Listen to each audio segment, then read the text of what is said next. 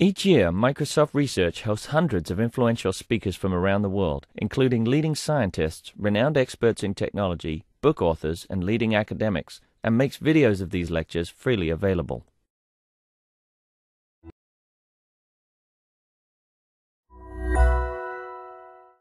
Good morning. It's my pleasure to welcome Li Zhang here.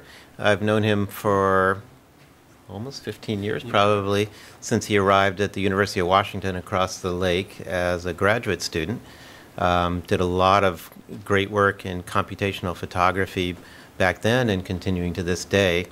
I guess about 5 or 6 years ago, we lost him to the other UW, which is University of Wisconsin. And he's going to talk to us today about some new image sensors that are coming out and how to use those sensors both for understanding the world and for producing great images, I guess. Okay, so, yeah. Thank you, Michael, for the introduction. And thank you for having me here. So let me start the talk by showing you a very interesting picture. So this is a picture of taken in 2005, where when the Pope was announced. That was 8 years ago. And there's another comparison picture like this. So I guess for researchers in this field, when we see this, we got very excited because the mobile devices are really a part of our life, and so we're using it to take pictures. If we can do anything on the camera or to the pictures that are taken, we very likely may impact our daily life. Okay, so as researchers, I think I'm interested in several questions in this area. So one is, usually when we want to take good pictures, we sort of use a big camera. Right? So now most likely we're going to use sort of small cameras. Can we sort of improve the imaging performance of these small cameras to make it more comparable to this? Okay, so that's one type of questions. For example, dynamic range, low light performance. And the second question is, okay, once we are able to very easily take questions, we're going to take pictures. We're going to see we will have a lot of pictures. How do we browse and navigate through these images? Okay, so there's a third question, which is how do we extract some knowledge from these pictures, like doing face recognition or more general sort of object segmentation and the recognition. Okay, so I have done a little bit of work in these areas, so I will discuss these works with you. I will start with the first one. Okay, so high dynamic range images. So this is a high dynamic range images are important. So you can use iPhones these days to take HDR images. And so as we all know, the way it works is you take a succession of pictures with different exposure times. So this wider bar means a longer exposure. And if we merge them, we get this nicer looking picture. Okay, so you can see that the reason we want the longer exposure is that this part is so dark. If we use short exposure, so we cannot see too much. But if we use the long exposure, then when the scenes is moving, okay, so we're going to have blur here. Okay, so then that becomes a problem. So not too many work have addressed this issue, meaning that address the blur issue when we reconstruct the high dynamic range images. Okay, so so if the issue is, we have a lot of noise in the stark region. Okay, so maybe an alternative is this. So we just take a succession of short exposure pictures, and maybe we can somehow remove the noise by sort of somehow aggregating all the measurements here. Okay, so this is another alternative. So then the question is, okay, which is better? Shall we do this, trying to remove the blur here, or shall we sort of remove the noise in this sequence? So, and because when you use a short exposure time, within a certain period of time, you can take more pictures. Okay, so then there's this design question. Okay, which sort of a scheme should we use? Should we take a very short a sequence of sort of noisy images, we should take this type of sequences. And I think in 2010, we had a paper, so we did an analysis comparing these two schemes. So our conclusion is that this tend to work better in practice. So you want to estimate the motion between these frames and then remove the noise. And there are some more general analysis from Srinayar's group, which also compare this type of image capture with other sort of a coded aperture imaging. For example, fluttered shutter and sort of coded aperture imaging to see, okay, which is better and in which scenario. Okay, so I will show you some examples of my work. So for example, is there a way to dim the light? That's fine. Yeah. It's a trade-off between the people. Oh, I see. So you just speak in the okay. So for example, in this low light condition, we take a picture of this birthday cake. And if we just blow out sort of amplified and the pixel intensity, we tend to get this. Okay. And so the idea is, okay, how about we take a very short sequence of noisy images, and then you can, and this is like a toe mapping result. When you do this, there's a very likely your hand may be shaking, so you take a very short sequence. You can recover all these nice details. Okay, so this is one example. So let me show you another example. Okay, so this is the noise level, and so there's a motion. This motion is smoother. Okay. Okay. So this is a sort of a demonstrative concept. Okay, if we can capture a sequence of images, then we can still reconstruct the high dynamic range images. Okay. The question is, okay, is it this problem? Is the problem solved? So if you think about it, it's not quite. Because what does that mean? If you want to take a high dynamic range videos on a cell phone, then your cell phone has to work at this very high frame rate. Then usually that means you're going to consume a lot of power. Okay, so then we thought about, okay, so if we take high frame rate because we want to avoid the motion, then sometimes maybe the scene is not moving. So maybe we want to do this image sampling in a more adaptive way. Meaning that if there's no motion, we want to slow down. We can use a longer exposure time. Okay, so that's another work we did. So use the motion estimation to control the exposure time. So usually the exposure time is controlled by the brightness.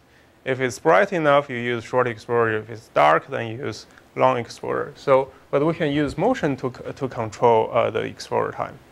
Okay, so I think maybe 3 years ago, I think there are some cameras can do this, but that's only for static shots. So now we haven't found sort of video cameras that can do this. So we built a prototype to experiment with this concept. So I will show you this how it works. So this is like a regular video, okay, as we're moving. So you can see that once we move, this is a constant exposure, then things get blurred. Okay, but here, once it starts moving, things get noisier. You see the difference. So here, once it moves, we have an underlying sort of motion detection. You get a noisy reconstruction, and you get a noisy capture because we reduce the shutter speed. Here, the exposure time is constant, so you get. Okay, so the idea is, okay, maybe from this type of measurement, we can get a better image reconstruction. Yes? Is the motion estimate obtained with like an inertial sensor? No, it's like purely image-based, like Lucas Canadi type of motion estimation. Right, but it has to be fast enough to drive the camera, and this is already high-speed capture. Right. So we did this. We didn't do this on a phone. We have a laptop connected to a point grid camera. So the motion estimation is done on the laptop. Yeah.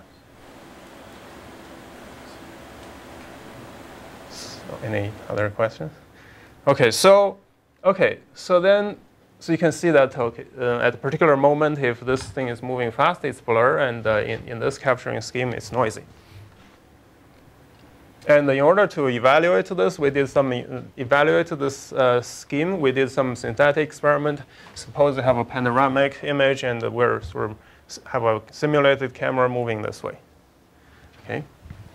And first, if you look at the dashed red line, that's the signal-noise ratio in the input, meaning that we use a constant short exposure, meaning that every frame is very noisy. So the signal-to-noise ratio is very low. And then we can apply some video denoising method. For example, we used the Liu and Freeman's method. I think that's maybe 3 years ago. Yeah, you can bump up the signal-noise ratio to this. Okay, so it works quite nicely. But if you use our sort of adaptive sampling, originally it's here. It's sort of a static. So that means the signal-noise ratio is pretty high. Okay, and then you start to move. So it's moving fast.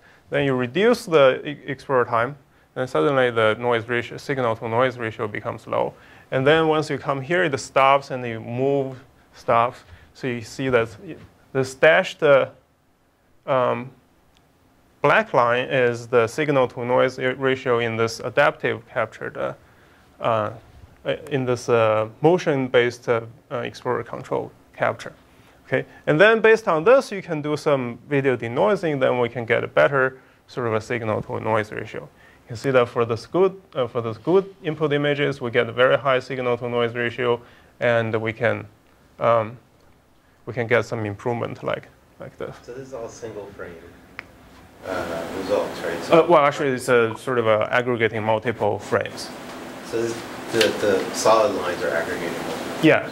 Yeah, the key benefit we can get is we have very good frames here, sort of a very good frames here, so that we can compute the optical flow, and if we give more weights here, so when we do the reconstruction, we can get higher improvement. We can get better reconstruction. Why does the black dashed line not go all the way down where the red dashed line is? Actually, it depends on the seed. Here, it touches the red line. Yeah. So that means it's still exposing longer in the first segment? That means here it moves really fast. So this is sort of a conservative way of setting exposure to make it very short. So if there's a lot of motion in the scene, Uh-huh. the objects move around, that affects the results. Yeah, if everything is moving, then you probably end up, so that's the worst case, you probably end up with something like this. Because we keep the... Right. Yeah. Okay. So here are some comparison. So this is a synthetic example, so that we can have ground truth. So this is the constant exposure time. It's blurry, and this is noisy input. So we can apply the so-called BM3D method on each frame to get the noise removed. And this is another sort of Liu and Freeman method to remove the noise. And this is our method. You can see that this is our method is more similar. Well, in terms of the sharpness, is probably more comparable to this. This is almost the same, but slightly a little bit blurry. So this is the ground truth. And if we compare the signal-to-noise ratio, so this is the input. The red solid line is the input. And we have two other sort of BM3D method and Liu and Freeman method. They're somewhere here. And sort of our method, you can sort of do better. Okay, so this is another example. You can, in this case, I think both the Liu and Freeman method and the BM3D method sort of over smooth the result a little bit. And this sort of in this result, the difference is more clear. So our result is more comparable to the ground truth. So the key reason is that our method sort of switch between the spatial denoising and the temporal denoising. If the motion estimation is unreliable, we use a single frame. Otherwise, we use sort of temporal information. So this is the comparison. So this this black line, and black line is our result. Okay. Okay. So then question is, okay, is this all? So not really. So can you think of any issues with this? Okay. So there's some issues. First of all, when we use the motion to control the exposure, we can only measure the previous 2 frames, right? Then use the motion to predict the next frame. But this prediction is always delayed. So if you're static, moving slowly, suddenly you move fast, then you know the next frame is wrong. Okay. So and now right. So that's the main problem. In the end, we always have some sort of blurry frame in the result. In order to enhance this one, we have to somehow sort of doing some sort of a registration between a sharp one and a blurry one. But when you say there's the delay, I mean, IMUs can run at 200 hertz or something like that, right? So, and most cell phones have some sort of inertial measurement built in, right? Right. So, but the motion there, even if the camera is absolutely static, there could be sim motion. That's true. So that kind of motion need to be estimated from the frames. Yeah. So okay, if we then you have to do some registration between the blurry and the sharp image. That becomes a tricky optical flow question because the brightness constancy is violated. So if you just use a regular flow, then you're going to somehow move these pixels to match with these the blurred intensity patterns. The flow will be wrong. Okay, so we'll address this problem in the paper in last CVPR. It works quite nice for the interior. So the basic idea is we want to compute a flow such that if you use that flow to blur out this one, and then the blurred version will match up with this guy. Okay, so that's the basic idea. So it works quite nice with these interior regions, but near the occlusion boundaries, the depth discontinuity, it's very hard. It's very hard. So then I think we can still keep sort of improving writing papers, but in terms of having a real robust system, I think this is probably not the way to go. Okay. So then we sort of come up with this idea, this sort of a randomized exposure scheme. So if you look at this, this is an illustration on a 10-pixel camera. Okay, I have a 10-pixel camera. So let me just say how it works. So for example, at time A, okay, at time A, you only read 3 pixels. These 3 pixels is pixel 1. Okay, you read pixel 1, and the pixel 1 has been exposed for 2 frames. So this is the exposure time. Okay, and then you also read pixel 6. Okay, so pixel 6 has been exposed for 4 frames. Okay, that's the exposure time. You also read this pixel 9, and it has a short exposure time. Okay, for the pixels that you're not reading at this frame, it's going to continue to expose. For example, this one, pixel 2, you don't read it, so it continues to expose. Okay, and then you come to the next time instant. Okay, we're going to read out at this frame, we're going to read out pixel 1 with this exposure time, and the pixel 2 with this exposure time. Does that make sense? And also pixel 6 with this exposure time. Okay, so the basic idea is, for another example, at this frame, we're going to read out pixel 3 with this exposure time, and I guess pixel 7 with this long exposure time. Okay, so the basic idea is at each time, you're going to select a subset of pixels and read them out. And yes? So the colors don't mean anything else? Yeah, the color doesn't mean anything. Just to distinguish one segment from the next. Right. Parse the color. Yeah. And so there are no gaps in any of the horizontal rows. Right. And then the black line indicates readout, and then immediately you start exposing again. Right. So But the colors indicate exposure time, no? it's sort of it's a color. Well, you can say that yellow means 8 frames, and the cyan or the green means 4 frames. Yeah.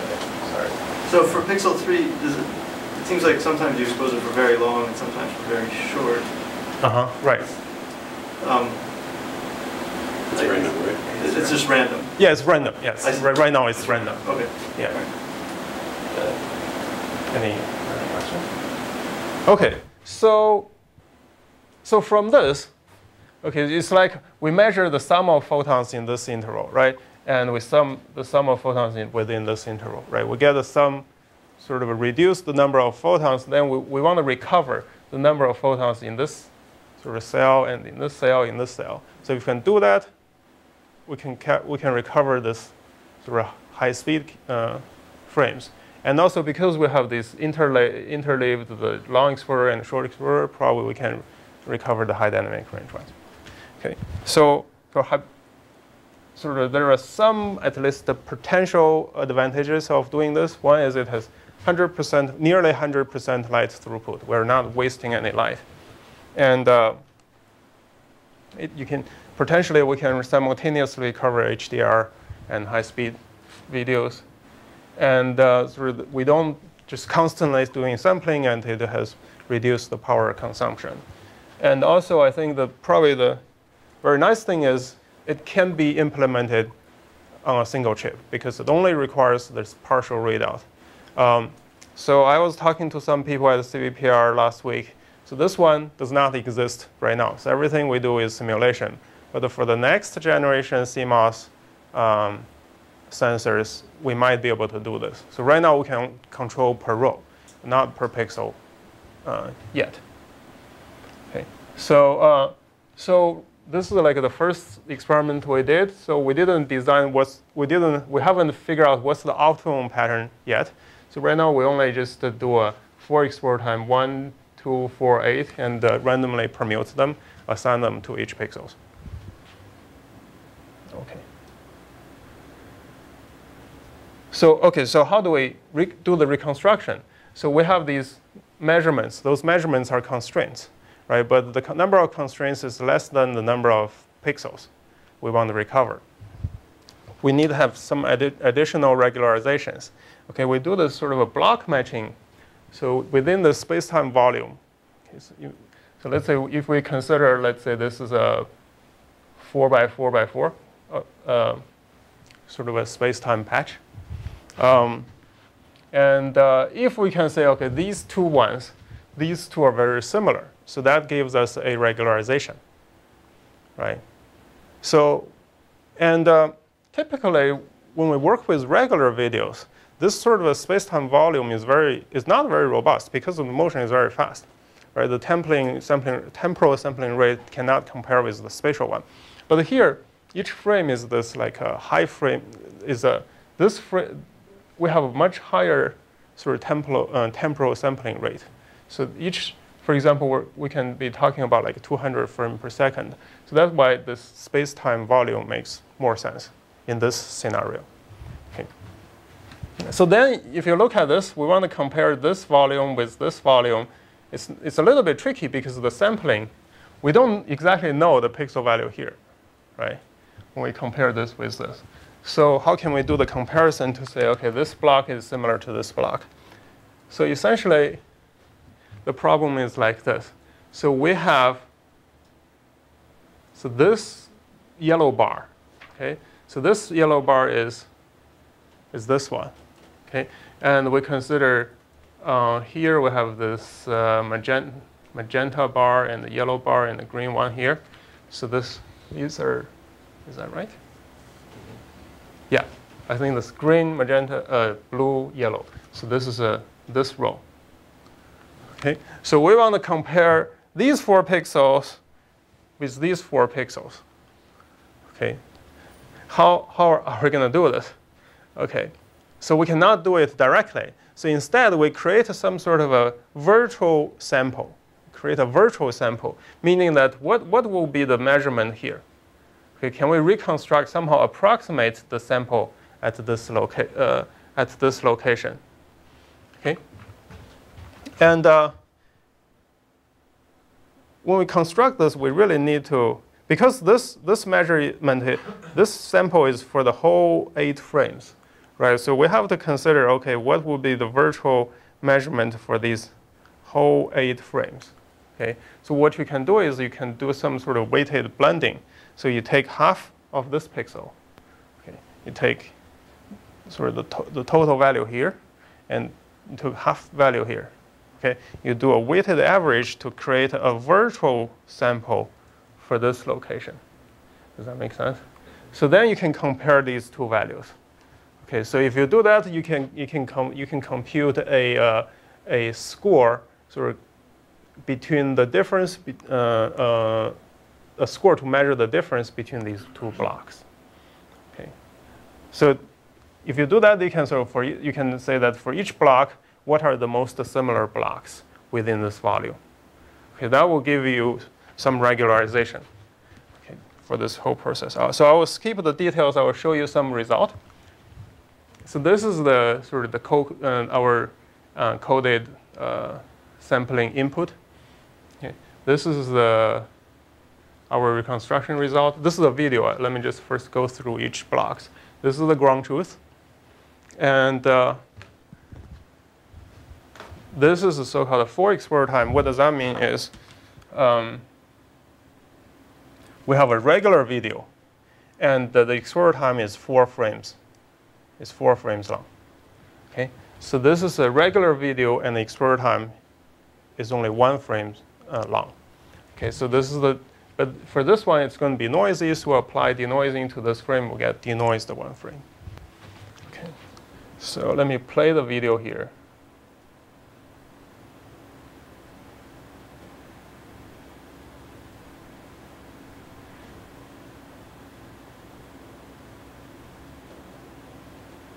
So you can see that these motions are sort of jerky because the frame rate is low.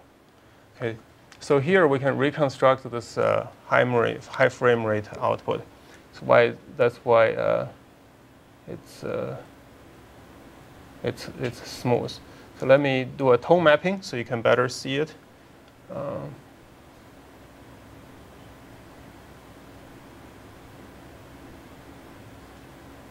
Okay.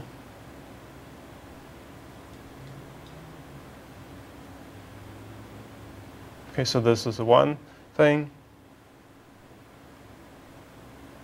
So there's some sort of close-up comparison between for the details.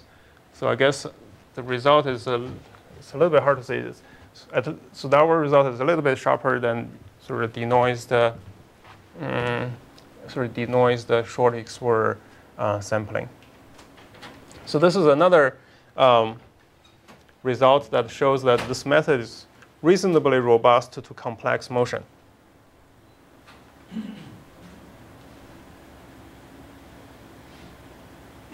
So why is the one-time exposure in the bottom middle not moving faster?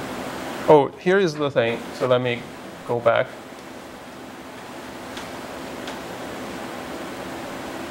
So you can see that just for fair comparison, if we consider 1, 2, 4, 8, in total we have a length of 15, right? We have a length of 15 frames.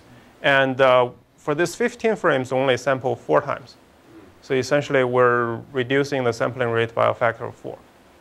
So to do a fair comparison, when we generated regular videos, we only sample every 4 frames. Okay. So that's why you see for the bottom row, these short exposure and the long exposure frames videos, they're jerkier. Yeah. Any other questions?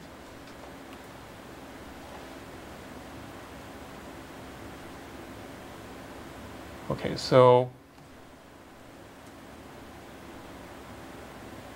I guess I have a question. Just how physically realizable is it to have a different exposure in each pixel? Actually, if you think about it, we don't need to set it. We don't need to set it. We just need to control when to read it. So we don't have sorry. Right. So you just have to read it. But how can, if given current silicon and the row column architecture on sensors and so on, how do you read different pixels at different times? That's a good question. So I don't do circuit design, but I asked the ECE faculties. They think this is certainly doable because it's purely a VLSI problem. You can give a mask, they can read out whichever pixel you want. So right now we can already sort of do a per row reading. Yep. We cannot do this per pixel reading yet. But someone told me at CVPR that this per pixel reading is also possible. Potentially, I think it's possible that in the next generation CMOS sensor, this one can be achieved. Okay. Yeah. So, if it's possible by row, could you right now build a sensor that does the first row by 1 and the second row by 4 and third row? Yeah, that's possible. We can do that. I suspect the result will be, in principle, all the method in our paper can work with that. But my gut feeling is the result might be a little bit worse. So this is also confirmed I think, in Columbia group. They tried this. If you have a per pixel control, you tend to get better result. And not for this project. They did some other project. They get the same sort of a empirical result. Yeah. Yes. So I guess depending on like how sparse your readings are, I guess there's sort of a range where if you read like many pixels, it might be just as efficient to just read everything and then ignore, right? Versus sort of setting like locations and then reading those. Do you have a feeling for like where that spot is? Because then you don't really need that extra logic to be able to read from individual. That's a good point. So I think that then the special case is you just read every pixel at every high frame rate, at every frame, right? Yeah. So, but if we're talking about, let's say, 300 frames per second, then if you operate at that mode, it will consume a lot of energy. So I guess one argument these compressive sensing guys are making is if you do that, if you reduce the sampling rate, you will save power consumption. Yeah. Do you know if it is cheaper to read lots of pixels versus single pixels? It's possible. It's possible. Using the same idea of a mask. So in the mask, if you have a 2x2 square, is it cheaper to read the whole square together versus single pixels? Because it seems like there is possible to get some more optimization by considering blocks of pixels in this diagram. Right. Yeah, that's a possibility. We haven't explored that yet. Yeah. So it seems like sometimes the dynamic range in the scene is going to be limited. You don't need the 1 to 8x rate. Right. Say if you wanted to turn off the 8x end of it. Right, you only do 1 to 4. 1 to 4, right? Yeah. You just don't have that much dynamic range in the scene. So Right. What happens then to this diagram? It doesn't change. It doesn't change. Yeah, right. Yeah. Right. And conversely, sometimes maybe just the highlights are, there's just a very small range, a small area in the scene that requires this very short exposure. Right. Very short exposure, but then you're sacrificing the rest of the scene to capture that one thing. Right. Yeah. Right. Well. More generally, you haven't really talked about spatial adaptation. Right, we haven't talked about this. Temporal adaptation. Right, we haven't done that yet. But I know that there's one ICCV submission sort of trying to do this type of thing. Not from my group, from other groups. Yeah.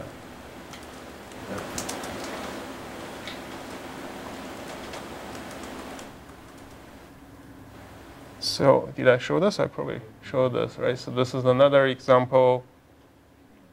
So this is also, it's so dark. I guess I'll skip this. It's just you have a set of rolling dice. Those are all sort of hard examples if you want to do a traditional optical flow-based method to do these. Oops, sorry.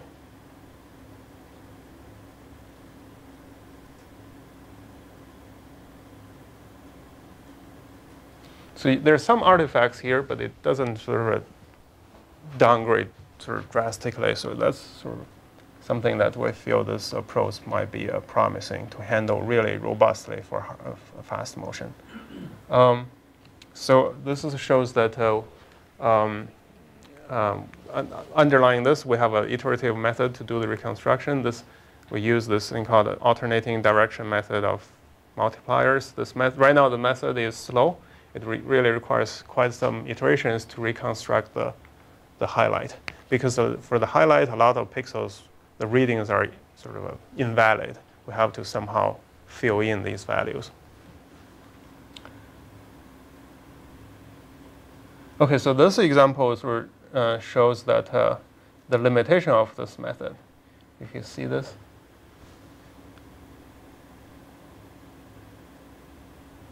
Let me play this again.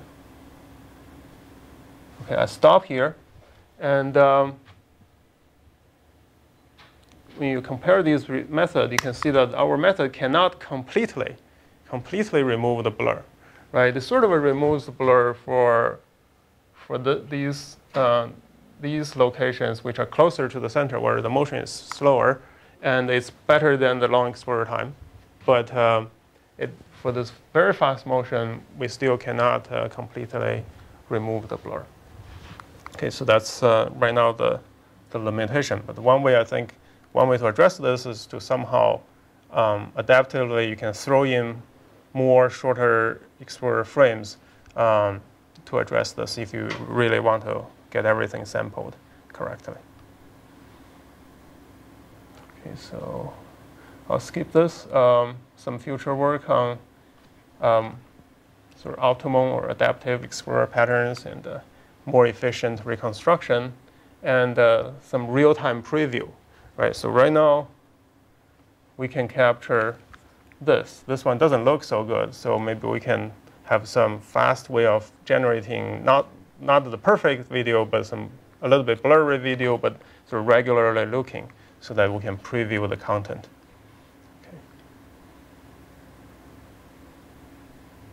Okay, so that's sort of one part of my talk. So I'll continue on this that's sort of a next thread, which is using multiple cameras. Okay, so when we talk about camera arrays, I think maybe 10 years ago, all the arrays are big. But now, more recently, we have seen this much smaller arrays. So you can buy this from Point Grey, and we have camera arrays appearing on a cell phone. And also, so this is a paper in Nature this year, so we can really make the camera very small. So each of this little ball is a lens. Behind the lens, there's a photoreceptor. So you can see that this is a dome-shaped camera array. So this is a 2 millimeter. The whole thing is like a fingernail size. So okay, so there's potentially, and we can later in the future we can have this type of array appearing on our mobile devices. So one question is, okay, what kind of image processing can we do for these type of exotic devices?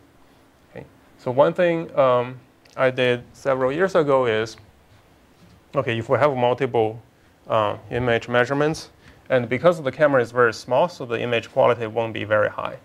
So it's going to be noisy. Can we aggregate these images together to get a higher quality image? Sort of give you a sense. This is if you work in 3D reconstruction, you know that this is a synthetic example. So this is the one sort of a noisy image.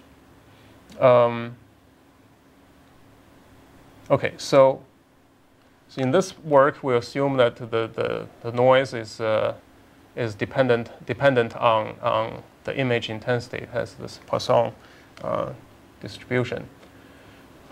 Okay, so we can compare. Sorry. This is the ground truth. So this is our reconstruction. It sort of does a pretty reasonable job, except you see that for the textural regions. Okay, so I think I will sort of skip the details and just to show you a couple of results for this work. So for example, in terms of the noise reduction, we compare with sort of the best single image noise reduction. Okay, so this BM3D method, many people use it as a benchmark. And it does a pretty good job for removing noise, but it also has this blurry appearance. And this is, I think, in Mark Lavoie's group, the synthetic aperture denoising. It sort of, because it operates at each pixel sort of independently, in a sense, it doesn't work as well. So this is our method. It really recovers the details quite well compared to the ground truth. So this is another synthetic example. So this is the real example. All the images are captured using point gray cameras with the shortest exposure time and highest gain. So this is quite noisy, and this is a single image denoising. And this one, actually, what we did is we captured 25 images. Okay, and we sort of treat these 25 images as a video and feed in the video denoising method. So they have a video denoising module as well. Surprisingly, it doesn't just improve. You just don't get the better result if you have more data. The reason is when you do this video denoising, you still have to do some sort of a registration across the frames. And if you treat them as a video, then the degrees of freedom, you're computing optical flow, the degrees of freedom is much larger. But when we treat them as a multi-view denoising, there's epipolar constraint we can use. So we can get matching much better. So that's why in our result, we can get quite better result. What was the hardware setup here? How many cameras? We have 25. In this particular, yeah, well, there's the same camera. We just put it at different locations. Yeah. In a grid or a line? In the line. For this one, I think it's a grid. Yeah.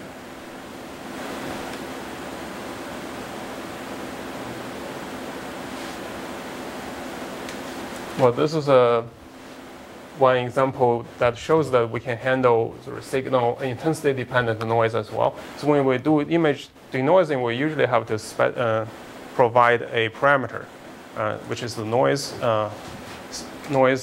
standard deviation. So, but if we have sort of a Poisson noise, if you set this value too low, then you don't remove the big noise. So if you set this variance too large, then you sort of kill details as well. So if we provide the sort of correct model, then you can sort of remove the noise, but also keep the details. So that's one sort of feature in this work. Okay, so how many views do we need? We did some empirical evaluation. This is the horizontal axis is the number of views. The vertical axis is the signal to noise ratio. So you can see that after certain image, after maybe 20, the performance doesn't improve as rapidly as we hoped. So I guess there are two possible explanations. One is as you have adding more cameras. So all these cameras are front-looking. So the common area they can see becomes less and less. So that's one thing. So the second thing is we're not purely just the noise reduction is not purely dependent on okay. So the noise reduction needs some redundant measurement, and the measurement redundancy does not completely come from these multiple views. Within a single image, you can still get redundant measurement because of self-similarity, right? So if we have enough views to help us to find accurate self-similarities within a single image, then probably that's enough. We don't need infinite number of views to sort of get a very high quality noise reduction. Okay, so that's for noise reduction. We also did some work on exploiting camera arrays for video stabilization.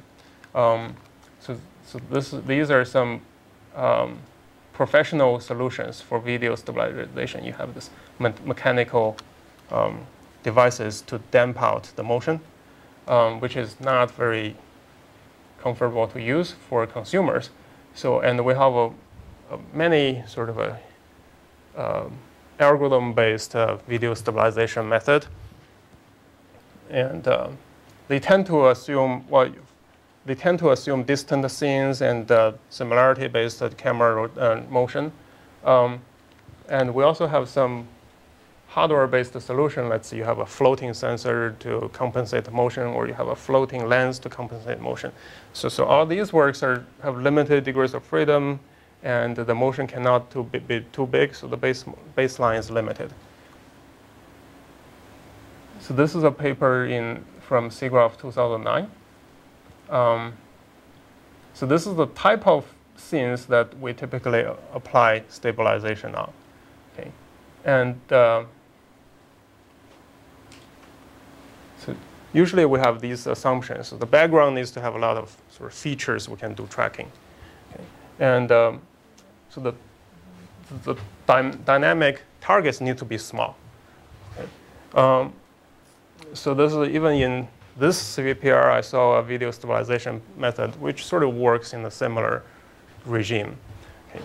So the type of things that will break the video stabilization is something like this. Okay, the motion is big, the background is sort of solid white, it doesn't have too much SIFT features for us to track, and you have a large depth variation, so this type of thing. Okay, nearby, so these are the sort of challenges, and we're going to show that if we have a camera array, all these challenges can be addressed much more easily. So assume you have a camera array. This array is somehow vibrating in a 3D space, and we can view this stabilization as an image-based rendering problem. You just want to render a video along a smooth trajectory. So this concept is, we didn't come up with this concept. This concept is mentioned in this paper, okay, but they didn't use array. So we were arguing that if you have array, we can make this idea work much better. Okay, so that's the idea. And the reason the array helps is at each moment in time, you have an array, you can estimate the depth, and you can do image-based rendering to render all the scenes to that particular desired viewpoint you want to form a smooth video. Okay, so this video will sort of demonstrate the concept. So you have a camera these red pyramids are 5 cameras of the physical array. And we only use 5 cameras for this particular project. And so this is one of the 5 input. It's sort of vibrating a lot. So then this is the virtual camera. The virtual camera is sort of moving around. It's like a car suspension, right? So the seat is stable, but there's motion between the seat and the frame. Okay, if you sit on the seat, then you see everything is stable. So that's the basic idea. Is this that camera you just showed? So what's the separation is? 40 millimeter. So yeah, pretty small compared to the scene. Right. So this is another comparison. So you can see that it's very hard to make the traditional video stabilization work on this type of, maybe a little bit to sort of contrive the scene to try to illustrate the concept. In those 2 samples, the amount that you're cropping out seems to be somewhat minimal compared to some of the other consumer-grade stabilization techniques. By cropping out, you mean the amount of video that gets lost. Right. We try to minimize that. You can sort of somehow optimize the position so that the cropped out region is somehow minimized. Yeah. So you showed the cell phone, right, where the array was really small, probably like 2 centimeter or 1 centimeter. So this virtual view can go outside the grid, the square, and then it becomes like an extrapolation problem. Right. So in reality, do you think this this algorithm would work? Like basically the accuracy of depth estimation really it becomes, yeah, if you need, okay, if these red cameras are closer, right, this blue one needs to go outside way more. Yes. Yeah, so then it becomes extrapolation. Yeah, that really, if you do that, it will be more, it's certainly much harder. So the depth needs to be more accurate. Yes. Yes. Perhaps is in doing the stereo, the multi-view stereo from the being light camera set. Right. Yeah. If you do interpolation, that's easier. Yeah. Okay, so so we compared with the result with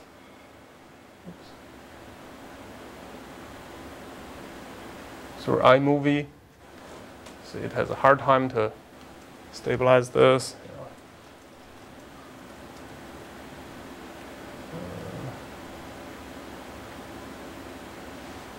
This is another result.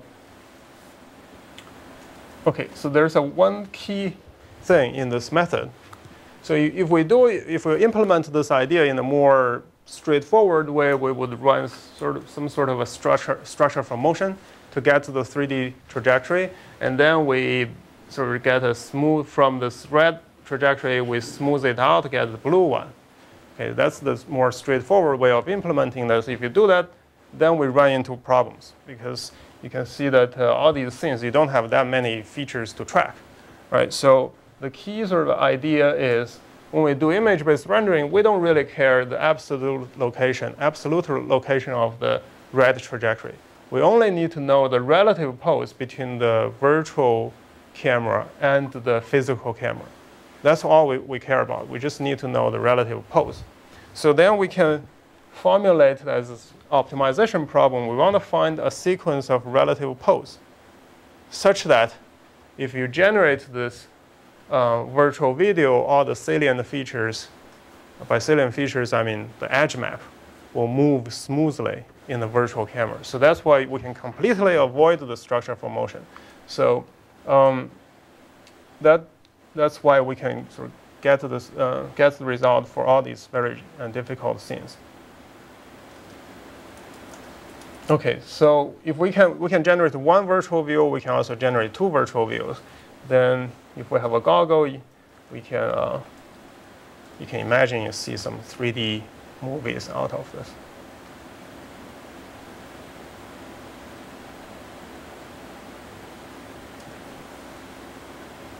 Okay, so you get the concept. So if we have the depth, sort of underlying this technique, we have the depth. If we have the depth, we can augment the video with some sort of virtual object, like say this virtual ball is rotating with the guy.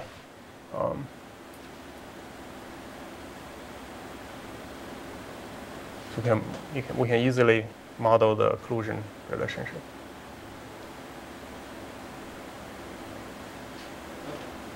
Okay, so that's yes.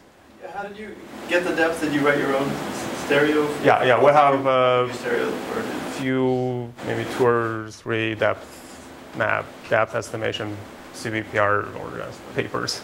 Yeah, we use those. Yeah. Other questions? Okay, so then I will switch to another topic in terms of the image. Okay, maybe just after this I'll stop. I'll cut off the other stuff. So okay, we know that if we can estimate the rigid scene, 3D rigid scene, we can organize images. Okay, so that's what photo tourism, photo scenes is doing. So I've been thinking is, okay, how about we extend this idea to non-rigid structure motion, non-rigid scenes. Okay, so one thing I did when I was a student is, if we can capture a whole lot of 3D shapes, then we can very easily navigate through the shapes and maybe come up with new shapes. So that the interface is like this standard graphics sort of interface where you manipulate the object, you get new shapes. Okay, so that I have been thinking, okay, can we use the similar interface for 2D images without getting into the 3D reconstruction? So that the one sort of a scenario would be, okay, this guy, Simpson, saw a person somewhere, and he forgot the exact shape, but he can query faces. Okay, you get a whole bunch of face shapes. Okay, then this person wants to nail down, okay, from this millions of faces, how can we get the exact shape in my mind? I don't have the specific picture, but I have some rough idea. Maybe this person has a big mouth or a smiling face, something like that. So in order to do this, the difficulty is how do we refine the search result, right? So maybe a particular smiling style, a particular pose he wants, okay. So, but right now, for example, one interface, we may come up with this, okay, given a current retrieved face, maybe you can just drag the nose to the left, you get a set of sort of front-looking faces, okay. Another example is you just do this pinch on your touch pad interface, you get a set of sort of open mouth face images, okay. So this type of thing sort of exploits the geometric attributes, which are hard to say in the words, but it's easy to manipulate on your cell phone or whatever touchpad interfaces. So it could be useful for criminal profiling or photo management. So again, so I'll probably skip the details, just show you a prototype we built.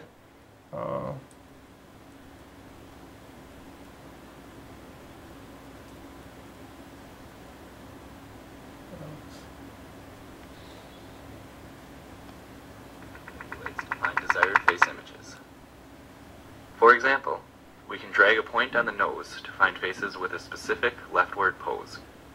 The search results are shown on the right. By clicking on each search result, the full image appears.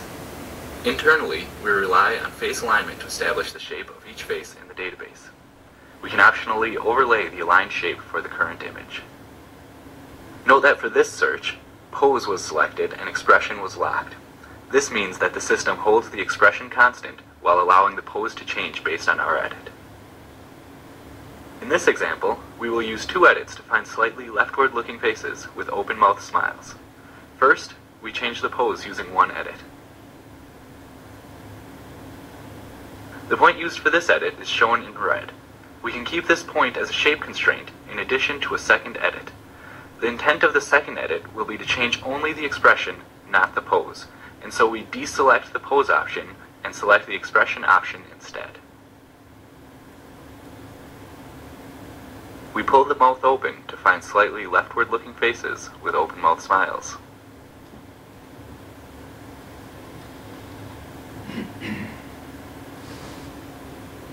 We can also search for more subtle types of facial expressions, as this example will show. Here, we aim to find frontal faces with closed-mouth smiles. To accomplish this, we will use three shape edits. First, we adjust the pose. Second, we close the mouth. Third, we pull the corner of the mouth upward to generate a closed mouth smile.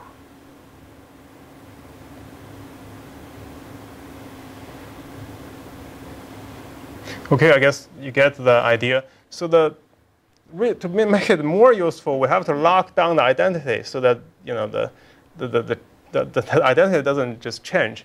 The problem in practice is we cannot find each actor or each public figure. It doesn't have all the different expressions, all the poses, in our database. So we sort of we have to remove that constraint. Okay. Okay. So. How large was that data set that you were using? We have about 10,000 images. And we do a pre-processing to get all the landmarks detected. That probably removed 5,000 because there's some alignment which are not very reliable, so we remove them in our final search database. But that's when you say you don't have the actor in all expressions, and that's because you're going to Google image search or something like that. If you actually started analyzing in movies, an actor over the course of the movie will probably pose in a lot of different expressions. That's true. Yeah, we didn't do that. We just use some database maybe Columbia or some other. I think Columbia collected this data set. So yeah.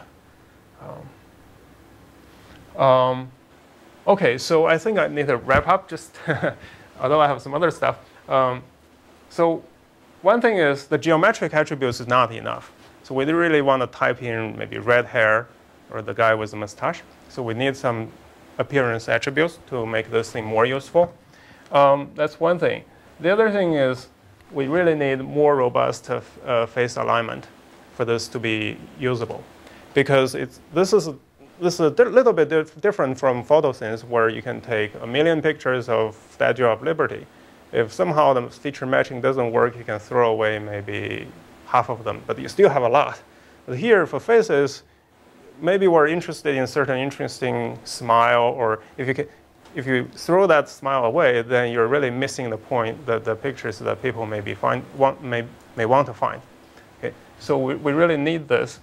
And we have some face alignment paper last year, and when we work on this problem, we realized a very, very difficult problem in practice, which is all these different data sets. Each university has its own data set, and each data set has different definition of landmarks. So for this one, the CMU data set has like 50 points, but for this data set it has 20 points. So it's very difficult to merge these data sets together to get a very robust, to get a more robust face alignment model. So how many more minutes do I have? About 5. Okay, so because of this, so more recently I've been sort of thinking maybe we want to have a different representation for faces. Instead of figuring out these landmarks, okay, we can, for each pixel, give it a label, whether it's skin, cheek, or nose, or teeth, or hair. Right? So we want to use a soft segmentation as a representation for faces, which has probably handled the hair in the future. It's very hard to use contour and landmarks to model hair as well. So that's one motivation. And also we want to make this method sort of general so that we can use it for street view scene as well. So I will just show you, I guess, the current result we can get. Okay, so this is one sort of a result we get in last ECCV. This is a frame-by-frame processing, sort of example-based sort of parsing of street view scenes. If you pay attention, usually we miss smaller objects, but for the big objects like skies, buildings, road surfaces, we tend to work. The method tends to work better. So that's for this. So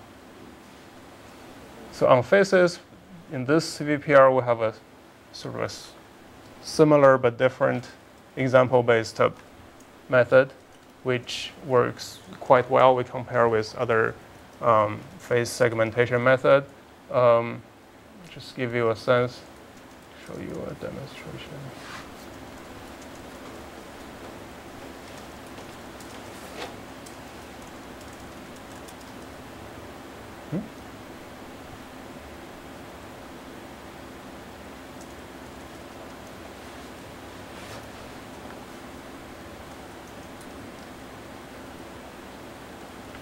So one nice thing, right now we cannot handle air yet, but with this sort of a segment-based method, it's possible you can model teeth.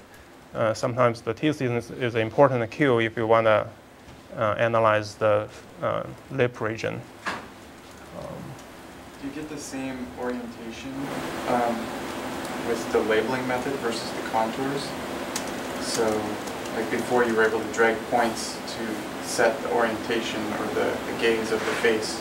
Can you still accomplish that with this method? That's a good point. This method you can integrate the contours in. Yes. So in order to drag these points, you have to have some anchor point to drag, right? So this method, for this segment-based representation, we can integrate with the contour as well. Yes, we can do that. Okay, that's I guess that's it.